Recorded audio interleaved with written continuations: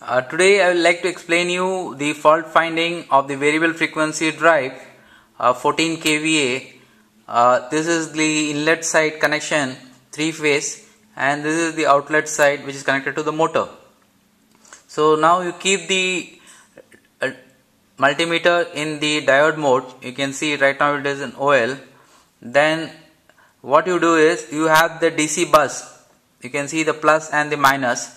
So keep the minus off from the multimeter, keep it on the plus. Then use the plus side, you keep it on UVW. You should get more or less the same reading. I am just keeping on U here. You can see 0.360.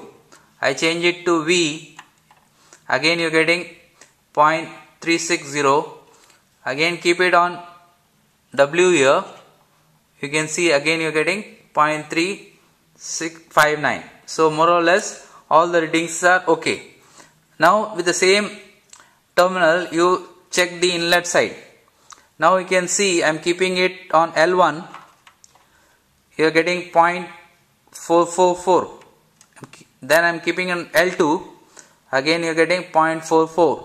That means this is okay. I am keeping on L3. You can see L3 there is no reading here. That means the inlet side is defective. Now what I do is I change the connection from here. I change it and keep it on the other side. I keep the minus. I change the terminal. Now I keep the plus in the minus here. Again I take the reading. You can see it should come, this is the outlet side. I touch the U, you are getting 0.358. Touching V here, 0.358.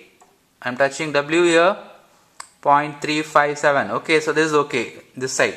I am touching on the other side, L1. I am touching L1 here. You are not getting any reading, you are getting OL only. I am touching L2. Oh, I am getting 0.428. I am touching L3, again you are not getting.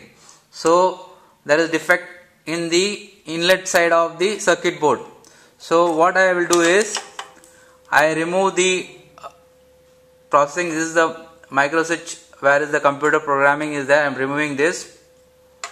Then this is the inlet side of the board. You can see, you can remove this, and the defect is in this board only. So what you have to check in this board is you have to check the diodes, capacitors, all of them. So if you check and rectify, then you will be able to get the proper signal. So this is how you have to identify. If you have any doubt regarding this, you can message me. Thank you.